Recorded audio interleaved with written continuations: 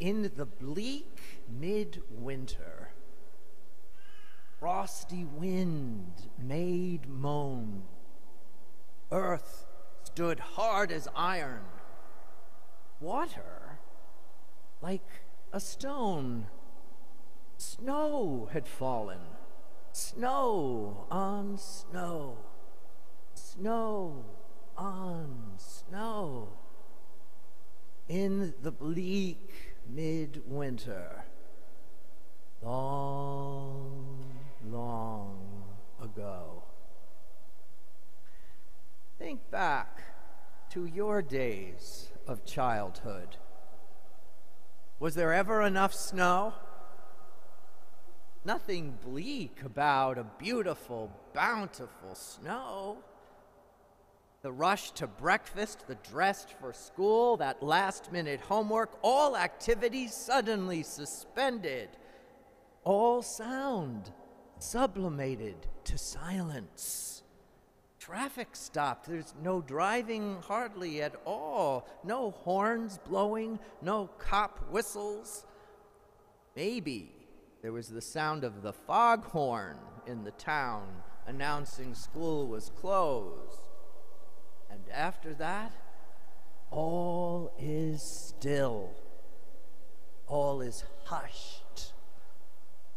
Why, oatmeal never tasted so good as on a snowy day. There is an inner child in all of us, in whom our hopes and dreams are ever present. Even now, as grown-ups, we ask, all right, we might grouse, we might bemoan the shoveling, the icy obstacles to our best-laid plans. Yet even we, grown men and women, waking up to a frosty morning, perhaps we do pause. One more cup of coffee, a deep breath, a long sigh, maybe even a nostalgic note back to our youth before embarking on the day. I still dream of bountiful snowfalls. For me, this week's 8 inches were truly a major disappointment. Don't you too long for a change from busy, busy, busy? You know, even when we have an expected day off, we plan too much. We schedule too much. We need more snow to surprise us, drift us into empty space, nothingness, empty vessels we could be, awaiting the fulfillment of God. Timelessness, dear friends, is true spirituality, a consciousness of immanence, of presence, a power that sustains the beating of our hearts, the pulsating of our lungs. Advent, now beginning its 4th week, has been calling us from its beginning to slow down, inviting us to ponder life itself, to question the way we choose to live our lives.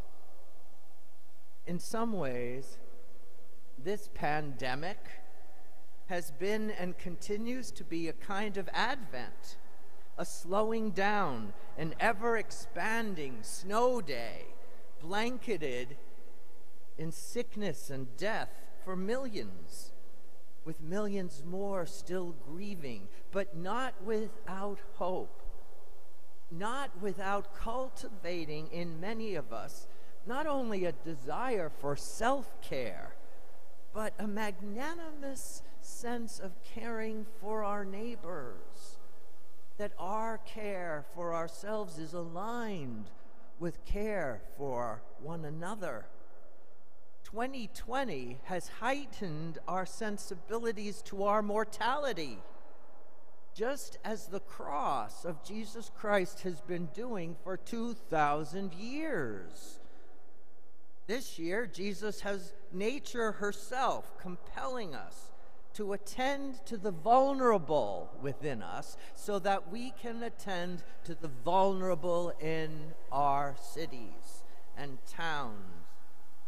All of this invites us to a deeper solidarity with Jesus. We, the remnant, the survivors of this year, should be filled with gratitude and hopefully, now more than ever, appreciating interruptions, enjoying inconvenience, and even postponement as a means to be present to the Spirit of the living God here and now and in one another. God with us in life and in death, and through death into something new. And when you think about it, isn't prayer a kind of postponement? Really? Why? Prayer, it interrupts our schedules. It interrupts our activities, however essential, however important we deem them to be. Why? To many Catholics, even Mass is an inconvenience. But dare I say, at the very heart of this sacrament, Mass is a respite, a pregnant pause, or dare I say, a snowy day.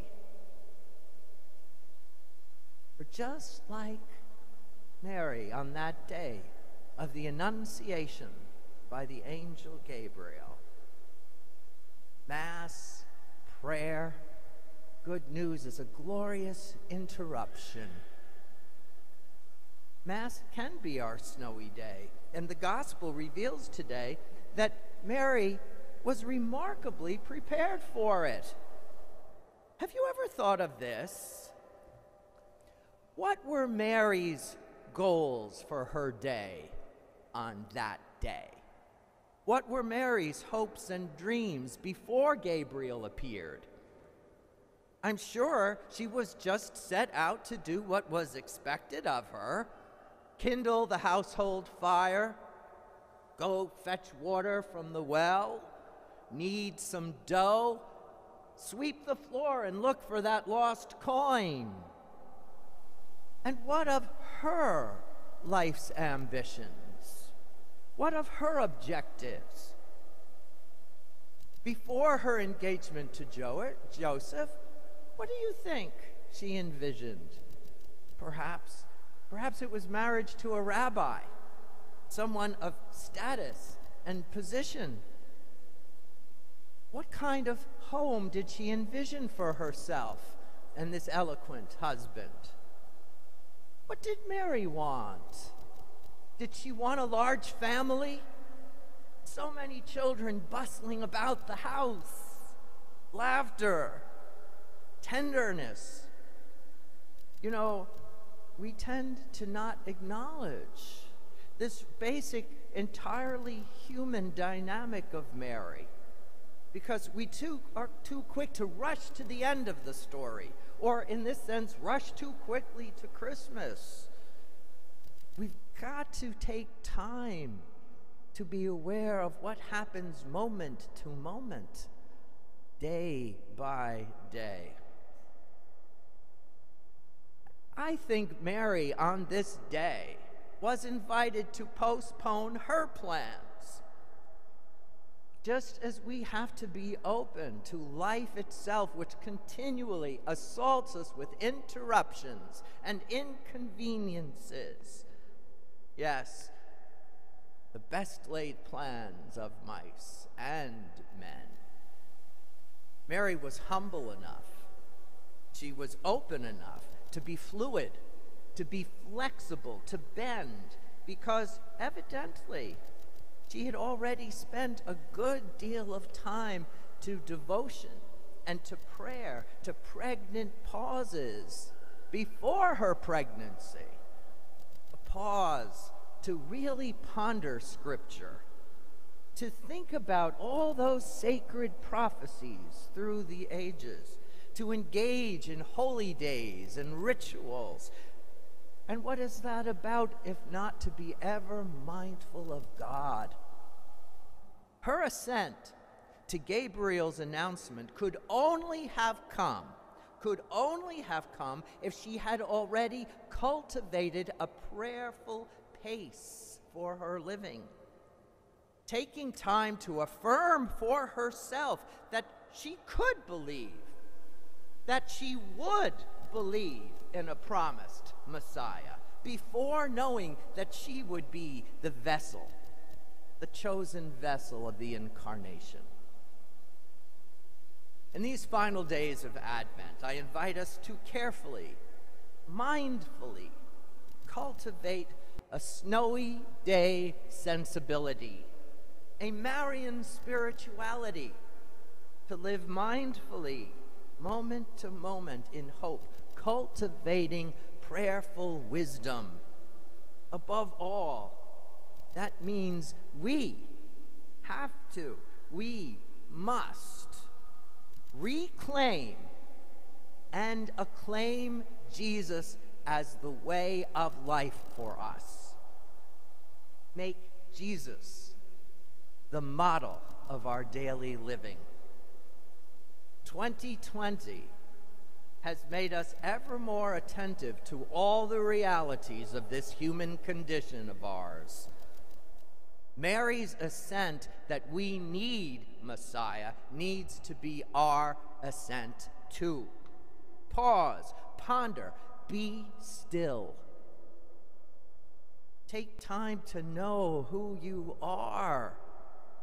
Continue to hold in your heart everything we're celebrating this moment, this time.